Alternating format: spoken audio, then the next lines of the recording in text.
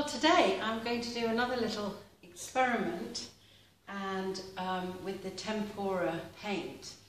You might have seen my last video for that. But I found these sweet little canvases with the easel, and I thought, wouldn't they make lovely presents? Either a birthday present or Valentine's or anniversary or something. So I've got a few of these, and I thought, well, let's have a little go and see what happens. But I think they look lovely if they're just on this little easel. They're sweet. So let's have a go and see what happens. Okay, so I've mixed the paint. Again, I'll just reiterate, this is tempera paint, which is really interesting how it works with pouring. So, and I've got a whole variety of colours. So I've mixed some paint, just ordinary silicone spray. A lot of people ask me what I'm using, and I just get this from the DIY shop, and it's lasting forever.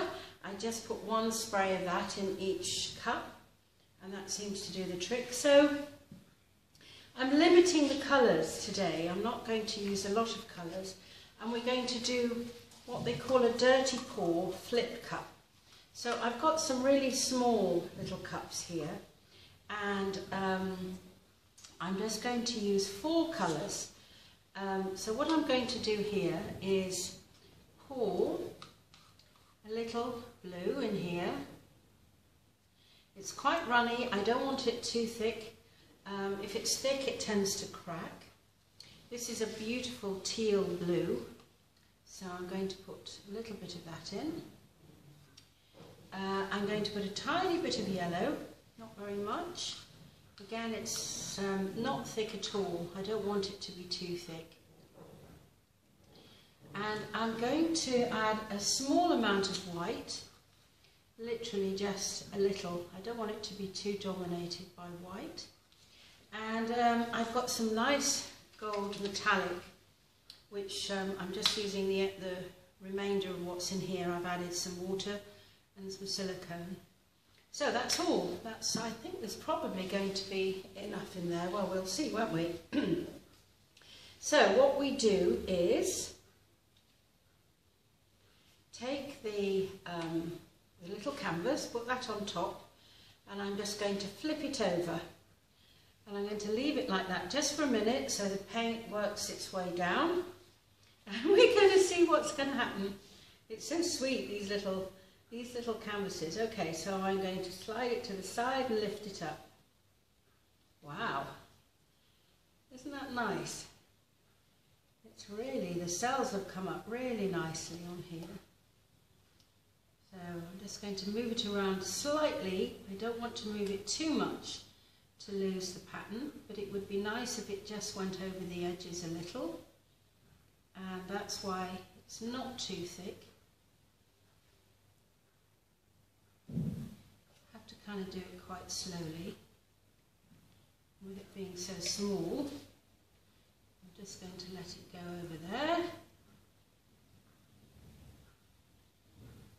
And I'm going to put it back on the top here. It's not sitting very straight. So that's the first go. And things are coming up with that, which is really nice. And so I'm kind of quite happy with how that's going. Just with one of the sticks, I'm just going to take a little of this and fill in the edges. Just so it goes over the edge. And yeah, it's looking really pretty. Kind of happy with that. And it's not too thick. And it's looking pretty good. And I've got some nice cells coming up, which I'm pleased about. I might just get the blowtorch and see what... So I'm just zooming in on this so you can see it a bit clearer. I've given it a quick little once over with the torch. I'll just do it once more. There's a few more little cells coming up with the gold, which I really like. and a few more coming here. So it's really great that you can do this with this paint. So I'm really pleased with that, you know, and it's the sort of thing, it can stand alone, or, you know, I might be able to paint into that. It looks a little organic, and, you know, you might be able to make something of it, but I'm very pleased with that as an experiment. So let's go and do another one, and we'll do it slightly differently with the next one.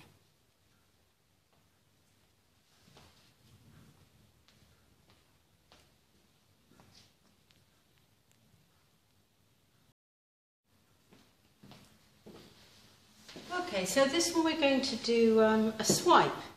So again, I'm going to use a few different colours just to see what's going to happen. I've got a really nice dark blue here, which I thought I might use. So that's a little bit thick, so I'm going to just pop some water in there. So if you're not familiar with what happens with swiping, basically what we do is we run the paint across, and I'm going to do a little bit of this nice teal blue, which I really like, and I'm going to do some of the gold. Let's see what might happen. And I'm going to finish with a lighter blue. Just a stick for that. And let's see what happens if we do this. Could be a disaster, it could be great. So what we have to do now, in order to swipe it, is put the white along the top. So runny there, so let's see what's going to happen. And I'm going to swipe that down, and let's see what's going to happen. So I've got this very lovely spatula here, and I'm just going to very gently move it down across like this, and you'll see, oh, all the cells come up.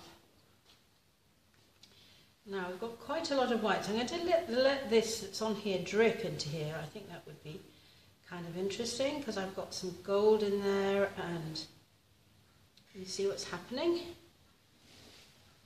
Let's get a, that's really nice. I've got even cells on here, if you can see. So I'm just going to push this down. Let's see if we can get some more into here. Maybe a little bit more into here. And it's kind of dripping over the side, which is what we wanted. That's really pretty. I really like that. I love the cells that have come up with that. And let's get it over the edges. See how pretty it is. I'm going to just add a bit of the blue here to the side. Just, it's nice that it's over the edge. I like to see that. And I don't really want to move it, because I like the cells as they are. And if I start moving it around, they'll change. So just adding a little bit of this, just for the nice effect. And let's see, I'm just going to turn it round. It's really nice, that. I'm very happy with that. That's a lighter blue, so with that blue I'm going to just add a bit here.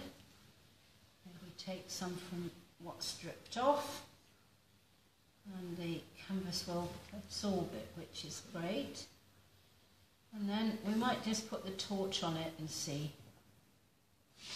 So you can see, just with these very sweet little canvases, you can get some fabulous effects, and they're beautiful for little presents, you know, especially if you're just starting to paint and, you know, you want to tell people that you're doing some nice things. These are lovely little presents.